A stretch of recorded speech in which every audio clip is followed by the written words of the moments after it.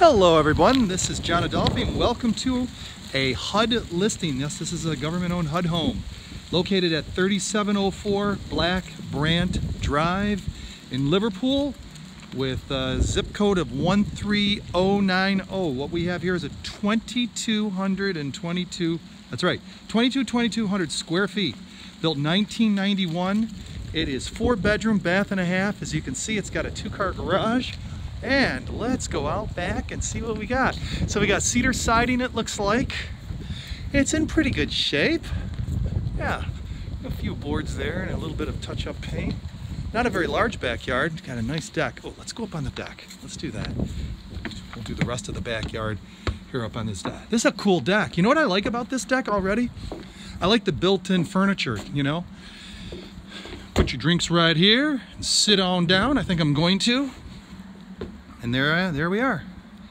Okay, so back of it needs a little bit of paint. Here's the backyard one more time. Sounds good. Doesn't look like that shed comes with it. That's next door, so don't put anything in there. And let's head inside. So this one I have not been inside yet, so this is the first time for me. Let's go over here to the right, or left, sorry.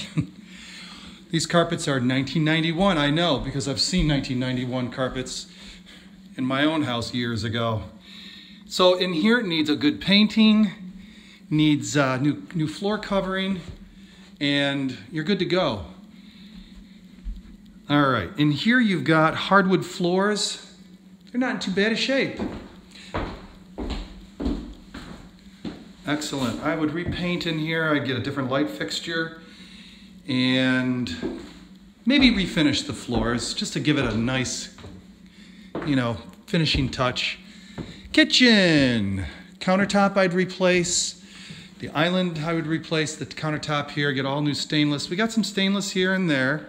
I'd get a stainless for there. Repaint, new lighting, and the old cabinets, they can stay. Unless you really want to go all out and get yourself some maple or some cherry.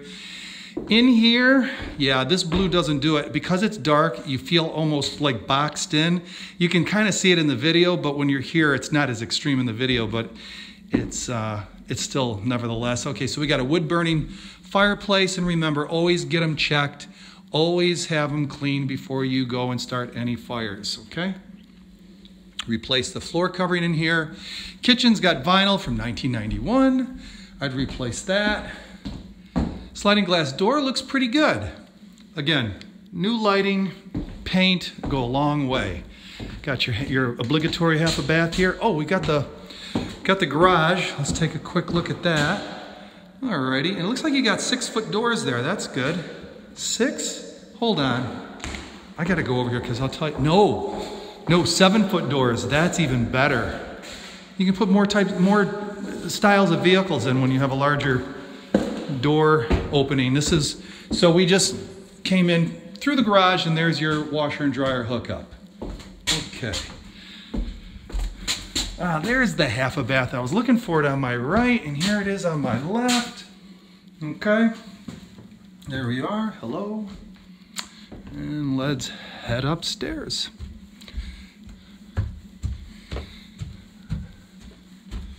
Let's go to my left here, the master bedroom, nice and big. Get rid of that fan. Repaint, recarpet, you're good to go. All right, and in here you just got your bathroom, shower, big, yeah, oh yeah, not a bad size walk-in closet, not bad. Got to replace the carpet. Again, vinyl flooring. Things that haven't been done in a while. You see what I'm saying? Everything's in pretty good shape. I mean, if you're on a budget and you want, you know, a 2,200 square foot colonial, you could come in here and paint and redo the flooring. And you could, you know, little at a time, go beyond that. So here we go. There's another bedroom. Whoops. All right, and one more. Very good. All right, sounds good. Let's head to the basement. All right, we're heading down to the basement. Ooh, we got nice tall ceilings, almost 8 feet. That's good.